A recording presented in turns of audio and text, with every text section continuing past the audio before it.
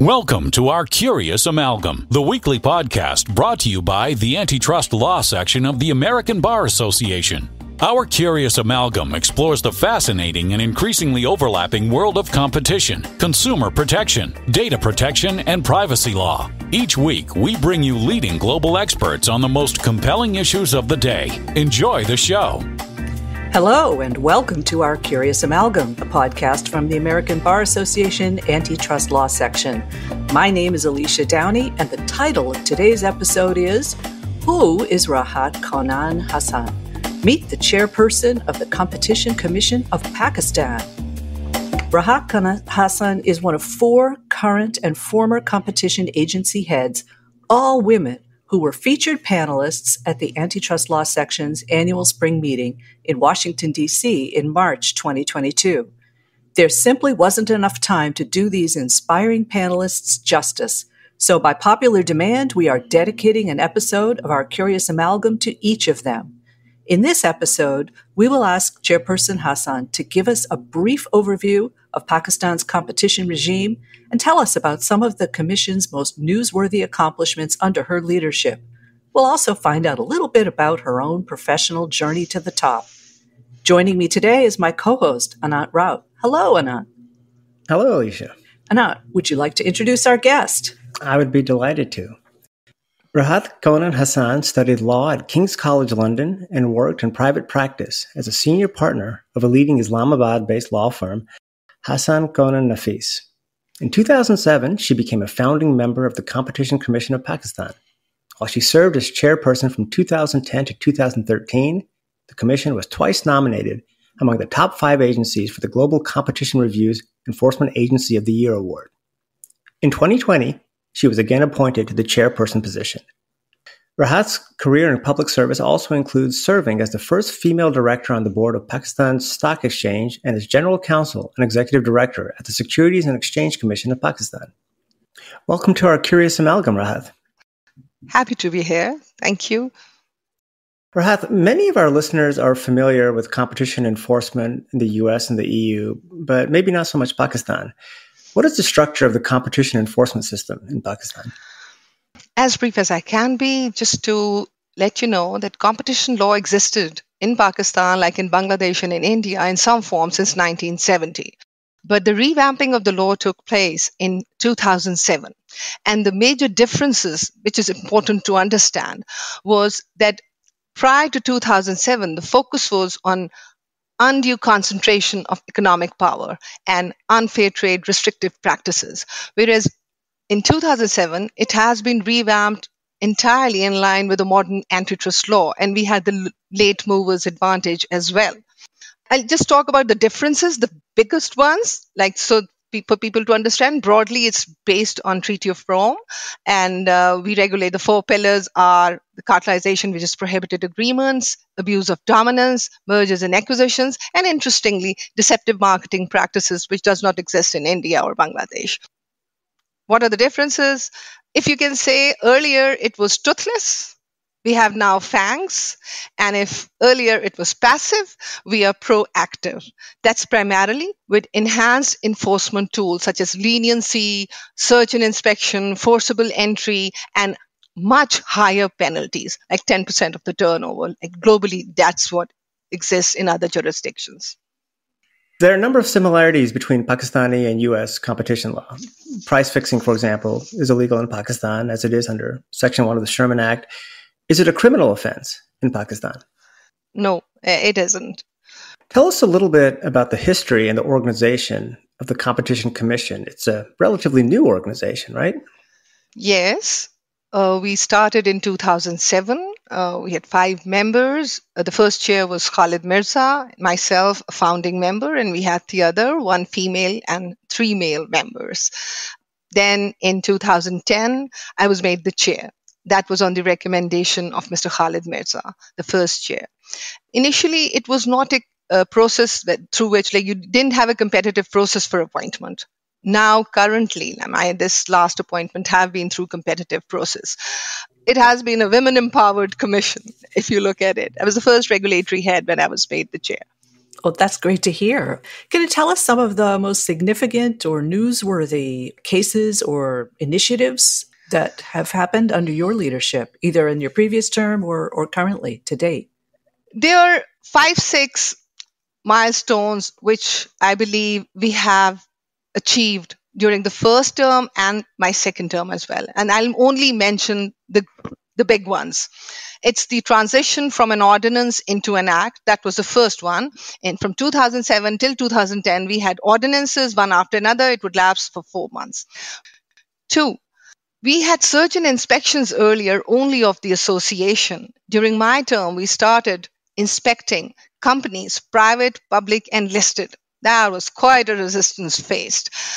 Third, we had moved and shifted the office. And I feel very proud that whosoever comes to the office, they don't believe it's a public sector office. It has a touch of feng shui. Open, bright, and clear. That's what people say. I'm just using those terms. These are not my words. And also a compliment that I cannot forget, it has a woman's touch. So I think administratively that was very, very important to have a good environment because you're regulating corporate sector. This is the first time recently I have exercised casting vote while imposing the highest penalty. If you do my litmus test, I'm an enforcer. So I believe in enforcement. That's why I'm here. And we had the highest penalties being imposed during my term, even earlier and even now. Casting vote exercised, act transition, financial autonomy achieved, which is a major milestone we have recently achieved in October after a struggle since 2008-2009. So these are some of the major ones. And then we have some landmark cases whenever you would like to. Well, that was my next question. Are there particular industry sectors where you feel the agency has made a real noticeable impact, decisions that kind of send a message? Yes, I seriously believe that we have sent the message, but it will be only well received when the judicial review will come. So it's telecom, it's fertilizer, urea, it's poultry, it's sugar industry particularly. And recently we have imposed the highest penalty ever, which is around 44 billion Pak rupee, comes out around $219 million. So yes, we have demonstrated independence. That's what I call it. Because when you take on powerful lobbies, the regulator is expected to exercise power fairly and transparently. I believe that we have done a good job because we have written speaking orders which are on the website and people can decide. You see, I'm not saying we are not capable of making mistakes, but we have taken global jurisdictions into account, what's happening in the world. We just don't go blindly and we are not whimsical about it. You know, you mentioned that there was a bit of a impact when the commission started focusing on private companies and other corporate interests. Was that a challenge? Can you describe that in some more detail? Yes, without naming the entities, my first search and inspection, when my team went there, they were kept in a room and they had to call help of the media. And it was very difficult for me because I was asked to be taken on, on the channel saying, "Oh, your people have been withheld. What would you do?" And I think that helped us to keep a very calm view, saying they view it as trespass of their boundaries. I'm sure they'll come around and my team will be able to convince. It was 12 hours of struggle. Eventually, my team returned very successful with a lot of evidence that led eventually to a leniency case, the one and only. What are your priorities as chair? On the enforcement side, we'll continue as much as we can in concluding cartel investigations and unveiling those, because I believe in Pakistan, that's a norm and that's not an exception. On the policy side, I believe Commission has to discharge the role of a catalyst in terms of making government frame such policies that are not focused on fixing prices or controlling prices, allowing markets to work and function. Because we we strongly believe in having free markets. And the moment you start regulating prices, that's the challenge. And I have to share one thing here. It's been a very difficult challenge that public's understanding of competition law and policy is very low. And with the government departments as well, somehow we come across as a price regulator. Whereas we are not price regulators, it's the antithesis of competition. So we have to make them understand that we are not price regulators, we regulate behavior, and what harm and what are the unintended consequences when you try to regulate prices. You touched on something about the public perception of competition regulation. One of the reasons we have a populist antitrust movement in the US is that antitrust has literally become more popular. Ordinary people, non-practitioners are talking about it. They've grown concerned over the size of some companies, over the degree of consolidation in certain industries, and skeptical of the benefits that traditional antitrust economics tells them that they have received. What is the public perception of competition in Pakistan? Is there a sense, as some people feel in the US, that big companies are too big and mergers should be more strictly controlled? I feel we are several years behind in many respects in terms of the common man's understanding of competition law. As I mentioned, we started late and it's a bit low. Yet, I feel there's a lot of expectation because recently, what has happened, that Competition Commission has been completing its investigation. It has got a lot of focus in the media as well. Imposing huge penalties has also been, well received. And at the same time, they expect that there's some magic wand with which things would be reformed. This is a long process and it would take time. But I feel as far as the consumers are concerned, there might be more expectations. They're becoming more aware. And as far as the lawyers are concerned, the competition bar is concerned, it has started registering them. And it was interesting, I must share that our case of constitutionality, I have to mention one thing. In the earlier question, you had asked two things and I missed out. One was that recently we have after a decade, the courts have decided finally that competition law is a federal subject. The whole debate was going on whether the federation could have legislated the competition law or not, or whether it's in the province's domain. Finally, Lahore High Court did it, Islamabad High Court has endorsed it, and Sindh High Court has also endorsed it. That's a big victory. And these 10 years of argument has helped in advocacy of competition law as well, because all younger lawyers in one way or the other have assisted their seniors in preparation of the case. So there is awareness about the law, I would say. And as on a lighter note, I always say we have promoted competition amongst lawyers. That's an excellent thing too. In terms of your perception of the commission by the public, I just wanted to alert listeners that your commission recently produced a video that's on YouTube, and we will put a link on that on the episode webpage. It was in celebration of International Women's Day, is that correct? And in the video, we meet many of the people that work for you, including the nannies in the daycare, and we could see your beautiful offices. Can you tell us a little bit about what led to that video? Yes. Last year we had also celebrated, but mostly in-house. We had invited a few guests. It was quite a quick thing, so we had prepared within 5 days an in-house documentary. This time we really improved it, and the topic that we had kept in this regard was policy and regulation through a gender lens. And we invited all the regulators. We gathered over 100 females on this. We had eminent speakers, and I have recently formed a task force as well in this regard. So what led me to do this was primarily, I have to say, I am a gender blind person. That's how I have been raised. Yet I do recognize as a female, there are challenges at workplace. I may not have faced some, but many face it. And we have to create an enabling environment. So this creche facility was also started at my time. Another feather in the cap, if I may say so. And when I joined the commission in 2007, my child was not yet 1 year old. I had to request the chair to provide me the creche facility. He gave me a small room and I had my own attendant to attend. When I came, he was 3+, he was going to school. So I thought maybe I should pass on this benefit to my females as well. And recently, you know what we have done? We have been giving them flexi timings and the crash facility in the last term. And this time now I've given them access on their mobile phone so they can monitor wherever they are. They don't have to visit the crash facility or the daycare. These are little things you can do just to make them happy and more comfortable at their work. I did my, I must share that I started my career in 93 and before getting my degree, actually, 6 months before I got my degree.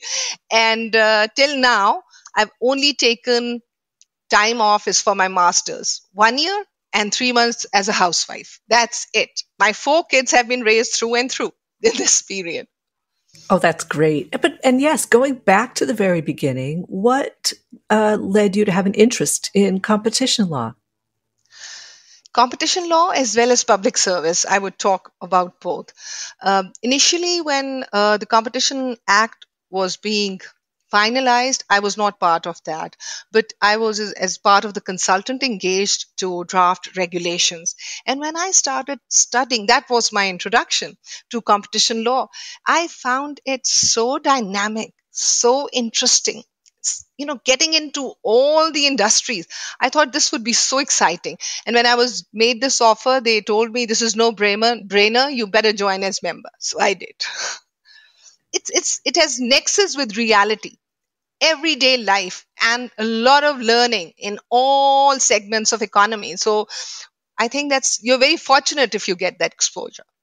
That's what I like about it too. How about you, Anant? Me as well. You mentioned that you are a mother of 4. Are there challenges and opportunities for women in public service or in law generally that you think might be unique to Pakistan, given its history and culture?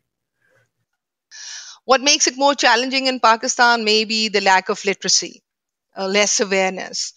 But overall, I feel when we are talking about the challenges for professional women, I have to share that we are 7 sisters.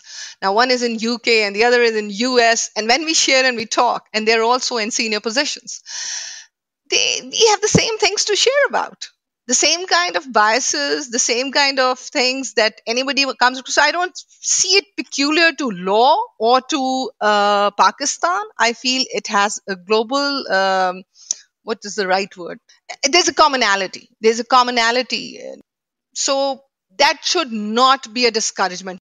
I have to say, yes, there are issues and we can address. Above all, what depends is your own determination. That's the way I look at it. What's also interesting is even though there are these challenges that women face globally, Pakistan is in some ways an outlier in terms of the women leaders that we have seen. I was thinking of Benazir Bhutto, first woman to lead a democratic government in a Muslim majority country. Yeah, I don't know how to end that comment, but it is impressive, I think, what we've seen in Pakistan. And there is a lot of room. And there is a lot of room for us to perform as well. Once you cross a certain barrier, then and I must admit, a lot of support has come from my male bosses, my spouse, my father, my brother, apart from, yes, your parents and siblings. You see, I have to acknowledge there are a lot of men who are very positive in supporting. I don't want to paint them as they are the ones who are stopping us. There are cultural biases. There are unconscious biases.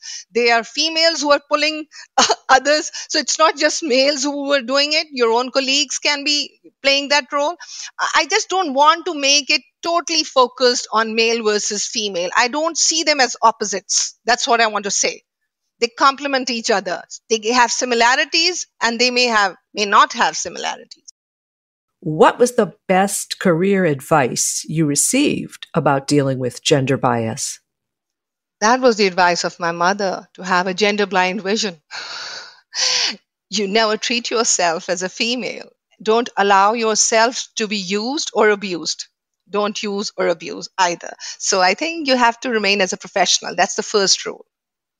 I think we're ready to move into our final segment, and this is when we get to know a little bit more about our guest as a person. So something we ask everybody is to tell us something interesting about yourself that is outside of your professional life.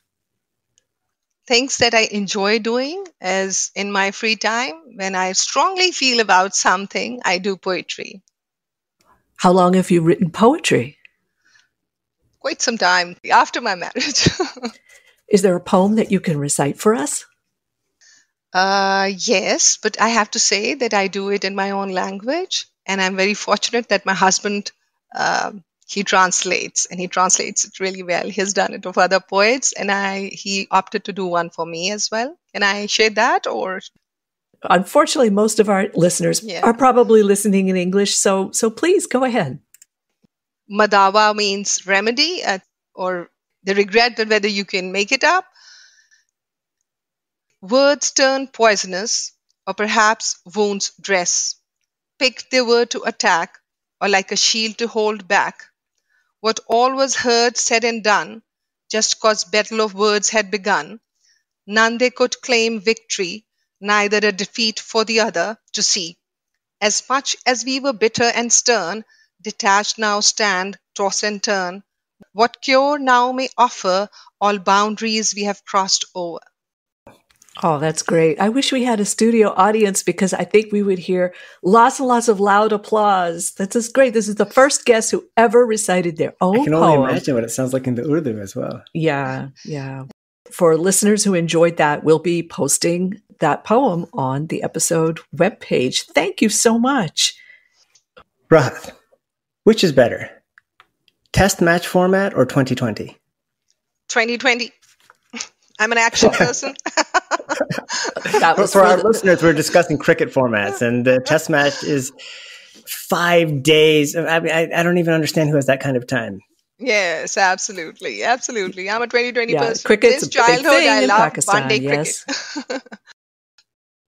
Now we're going to enter into the final segment of our program. It's a little game we call the Curious Hat. And now it's time for the Curious Hat! Now, once upon a time, we had a hat, and we would pull numbers out of the hat, and they would correspond to a question. But the game has evolved, given that we're recording this virtually. So, Rahat, please pick a number between 1 and 10, and I will read you the surprise question that corresponds to that number. 1. If you could host your own podcast, what would it be about? It has to be about public service. Really? Who would be your guests? All people who are the unsung heroes, who may have done and contributed a lot, but they're not there and the public does not know them. I kind of thought you might answer that you would have a poetry podcast, but... Oh, no, that's very personal to me. So I've just shared because you asked me that question and I've never made it public. But I thought maybe this is the time I should. I really believe, I just have to add that public service for me is like, I passionately feel there's everyone who's in public service with whatever they're expected to do. If they do it, they can make a difference. That the problem is we'd only look at the big things and not the smaller steps that can make a difference. I think little things count so much in life. And if all of us can do that, it will really change the whole framework and the paradigm change will come. Well, that's a very inspiring answer. Thanks so much for being our guest on Our Curious Amalgam. Thank you for listening to this week's episode of Our Curious Amalgam, a competition, consumer protection, data protection, and privacy law podcast. It is produced and shared around the globe by ABA's Antitrust Law Section. The opinions expressed by the participants in this podcast are their own and do not necessarily represent their employer or other organizations. If you like what you heard or would like to become a member of the American Bar Association, please check out what the Antitrust section has to offer at ambar.org/antitrust. You can learn more about our podcast at ourcuriousamalgam.com. If you have comments, suggestions, or podcast ideas, please reach out to us at podcast@ourcuriousamalgam.com. Until next time, thank you for listening.